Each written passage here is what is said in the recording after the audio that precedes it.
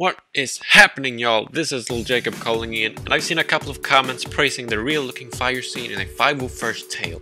So today I'll be showing you how I made that also looking cool shot without damaging the camera or a single brick. Let's go!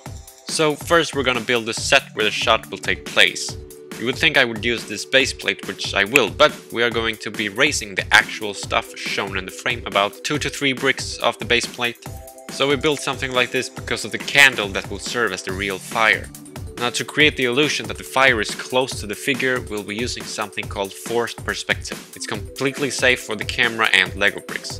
The candle will be placed over here and will not damage anything. What we do next is that we build a little thing in front of the candle so only the fire will be visible.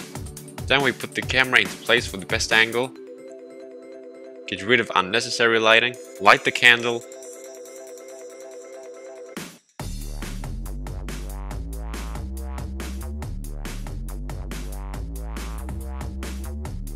and voila!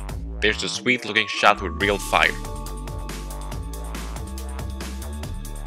That's it for today. I hope you learned something of use, and I guess I'll see you next time. Well, Jacob, signing off.